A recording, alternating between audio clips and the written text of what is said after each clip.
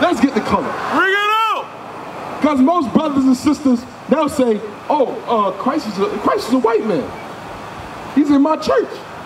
Or they'll say, oh, color doesn't matter. Well, if color doesn't matter, why is it documented in your book, black man? Right! Doesn't make any sense. The Most High God has smitten us with madness. Right! And it's time for us to repent and keep God's laws. That's right! Revelation, chapter 1 and verse 1. Bring it out! The revelation of Jesus Christ. This is the revelation of Jesus Christ, the revealing of Jesus Christ. Read. Which God gave unto him to show unto his servants things which must shortly come to pass. So this revealing of Christ was revealed to his servants. It was revealed to his servants. Right! So if it was revealed to his servants, that means that color does matter. Right! Right! Get verse 14. Verse 14.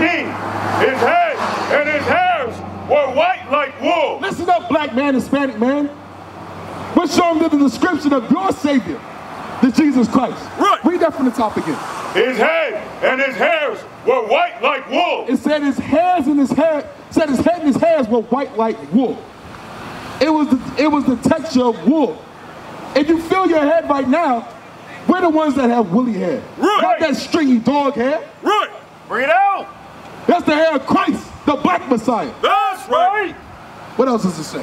His head and his hairs were white like wool, as white as snow. Hey sis, hey, pause for a minute. We over here trying to, we're trying to reveal Christ. We're revealing Christ to you in the Bible, thus says the Lord.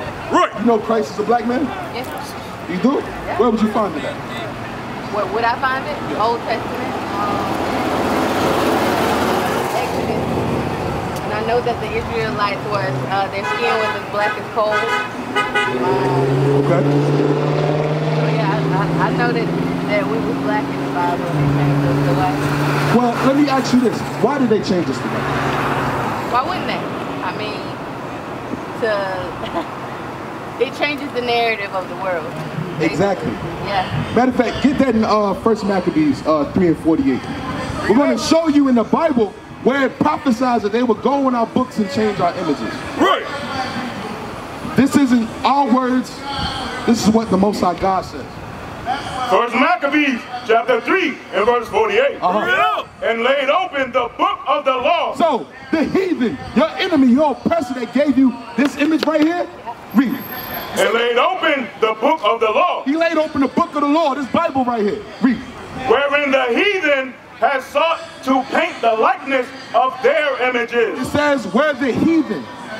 That's heavy because it didn't say your friend. It didn't say your brother. It says the heathen. It says the heathen what? Wherein the heathen has sought to paint the likeness of their images. He sought the likeness to paint the likeness of their images. That's why we have these images here today. But with us knowing that, we have to go back and read ourselves and find out what Christ really looks like. Man, forget that, blessed is he that readeth. This is one thing that the so-called black man, Hispanic man doesn't do. We sit here and we go off of what everybody else says and there's no source.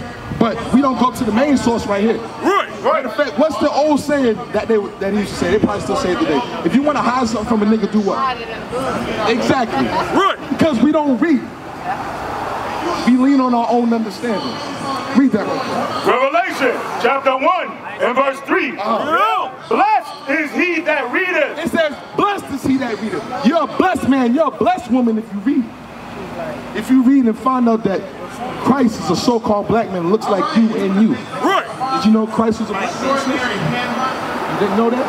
Yeah. You're going to hit the description. Today's your day to learn, sis. What's your name, by the way? Say it again. Raya, I'm Samuel. Nice to meet you. You're going to get the description of Christ with you. Read. Revelation chapter 1 and verse 14. Bring it out! His head and his hairs were white like wool. So Christ's head and his hairs were white like wool. I want you to do me a favor. Both of you feel your head. What's that right there? I know your hair braided, but your hair woolly. Trust me. Right! Your hair is woolly. Like Christ. Read. His head and his hairs were white like wool, as white as snow. So it's given the color of his head. It's not only was the texture woolly, but it was white as snow. Read. As white as snow. And his eyes were as a flame of fire. And his eyes were as a flame of fire. Now the average person will say, oh, well, Christ was spitting laser beams or something? Nah, get that in Genesis 49. Genesis chapter 49 and verse 12. His eyes shall be red with wine. Why was his eyes red with wine? Why do you think his eyes were red with wine? So why do I think? I think he was angry at how his people were being treated. We're going to show you. You got that in Matthew 11, 19? Matthew chapter 11 and verse 19. Bring it out. The Son of Man came eating and drinking. It says the Son of Man came eating and drinking. Read on. And they say, behold, a man gluttonous and a wine bibber. A man gluttonous and a wine bibbler. What is a wine bibbler? It's a person that Drinks a lot of wine. drinks a lot of wine, right? Go back to Genesis 49. Genesis chapter 49 and verse 12. His eyes shall be red with wine. So his eyes was red with wine because he drunk wine. They called Christ a wine bibbler. Go back to Revelation. Revelation chapter 1 and verse 14. Hey, what's going on, brother? We're going over the scripture of Christ right now. You got some time to listen? All praises, all praises. What's your name, by the way? Bernard. I'm Samuel. Nice to meet you. Go ahead. Revelation chapter 1 and verse 14. So far, we was showing that Christ had white woolly hair. What nation of people has woolly hair? Huh? Said what? We have woolly hair. The so-called blacks, Hispanics, and Native Americans, right? Right. Read on. His head and his hairs were white like wool. As white as snow. All praises for you doing that too. All praises for that. Because a man's supposed to have his head uncovered. That's a good thing. Read on. And his eyes were as a flame of fire. We established that his eyes were as a flame of fire because he drunk wine. In Matthew, they call Christ a wine bibber. Read. And his feet like unto fine brass. Now, sisters, I know you got your feet out and everything. Well, if you look at your feet, it says his feet was what? And his feet like unto fine brass. It says his feet was like unto fine brass. So, if you look at your feet, isn't your feet the same complexion as the upper body of your face? Yeah. You know. So, we're gonna figure out how this fine brass was. Read on. And his feet like unto fine brass, as if they burned in a furnace. It says as if they burned in a furnace. So that fine brass was burnt in the furnace. So what does that show? He was dark. That shows he was a.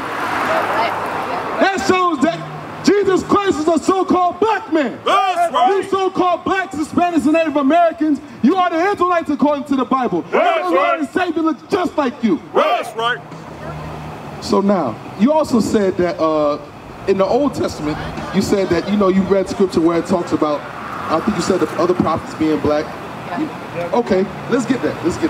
Get Song of Solomon 1 and 5. We're going to give an example of a prophet. Let's go over some color. Song of Solomon, chapter 1. Because too long we've been destroyed as a people. We've been told that Christ, we've been told that God, our forefathers, they look like this man right here. Oh, you already knew that. Bring it out. That's what we've been told. This is the conversation people don't want to talk about. But guess what? We're going to talk about it today. That's right. You are an Israelite according to the Bible. You are an Israelite according to the Bible. Don't let anybody tell you opposite. Right. Read that. Song of Solomon, chapter 1, and verse 5. I am black, but comely. So, Solomon said, I am black, but comely. You know, I think some women will be like, I'm black and beautiful. That's the same thing. Right. Solomon's saying the exact same thing. I am black, but comely. Read. I am black, but comely. O ye daughters of Jerusalem, as the tents of Kedar. As the tents of Kedar. The tents of Kedar are black. He's saying he's black as the tents of Kedar. You can't get a so-called white man out of that. Bring it out. Why has our people, not even our people, why has our oppressor lied to us? Why do you think our oppressor lied to us? Me. For all these years. Because we're powerful. We're powerful? We're powerful people. We're God's chosen people. Get that in Deuteronomy 7.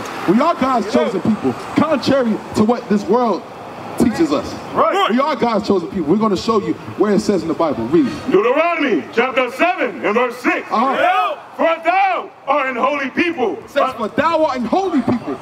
The word holy means separate. We're a separate people. Read. Unto the God, the Lord thy God hath chosen thee. So we're a separate people to the Lord thy God, and the Most High God chose us. Read. To be a special people unto himself. We're a special people to God, unto himself, unto God. Read. Above all people. It says beside all people. Above all people. Below all people. Above all people. We are above all people. Y'all understand how powerful that is? To be above all people?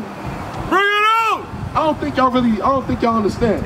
To be God's chosen people and to be put above all people. And be careful because that should hit you right there. This one don't lock in all the way. What else? Above all people that are upon the face of the earth. Well, above all people that are upon the face of the earth. Right. The Most High God chose you. Right. The Most High God chose you so much, he sent his son to die for you, the Israelites, so you can have a chance to repent. Right. And get your minds right. Because once again, we're in this condition that we're in now because we sinned. Our forefathers sinned. That's why we're getting shot down in the street. Right. And our oppressors go off guilty. Innocent. That's why we have to work a 9 to 5. Right. You know, we weren't even made to work. We're the kings and princesses of God. Right. Sis, you're a princess. You know that? But this world's not going to teach you that. This world's not going to teach. We have to come out from what the world says. We have to come out from being told that Christ is a white man. We have to come out from being told that we're nothing. We have to come out from homosexuality. Right. We have to come out from selling drugs to each other. Right. Matter of fact, get Romans 12 and 2. Bring it out. The mind has to change. You know what kills me? Well, all this corona stuff and all this police brutality, everything that's been going on. Black Lives Matter, well, that's BS, by the way, marching up and down the streets saying no justice, no peace. They want an outward change, but they don't want to change their inner self. Right. I don't know if you all seen the Notorious B.I.G. movie, but there was something in there that he said. Biggie said, before we change the world, we have to change ourselves. Right. How do we change ourselves? Read. Romans chapter 12 and verse 2. Bring it out. And be not conformed to this world, but be ye transformed by the renewing of your minds. So we're not supposed to be conformed to this world. How are we conformed to this world? We follow the ways of America. The Bible says there's something against homosexuality, but what did President Obama do? Bring it out. What did President Obama do when he was president? Exactly, but that's against what the scripture says. Hey, what's going on, brother? How you doing? Blessing, brother. Peace and blessing. All praises, all praises. But that's what he did, but that's opposite of what the Bible says. Right. That's the ways of the world. The ways of this world are opposite of the ways of God. Right. What else you got on there? And be not conformed to this world, but be ye transformed by the renewing of your mind. You have to be transformed by the renewing of your mind. What Right. renews your mind? When you transform, you change, right? So what changes you? Get that in Psalms 19 and 7. Yeah. This is what changes you, according to God. When you change, it's supposed to evolve. Not change and get worse. Right. I'll be the same brother and sister you was before.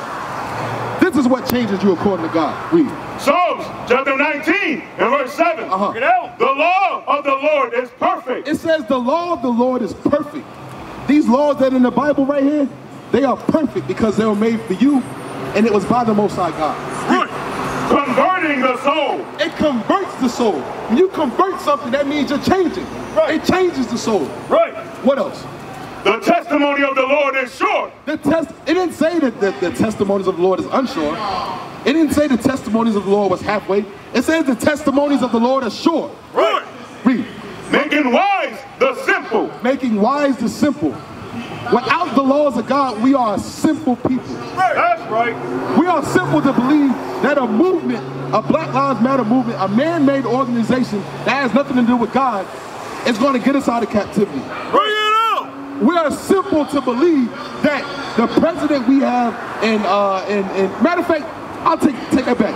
Voting, period, is going to get us out of captivity. Bring it out. How are you going to trust in the same people that raped, robbed, murdered your forefathers? Right.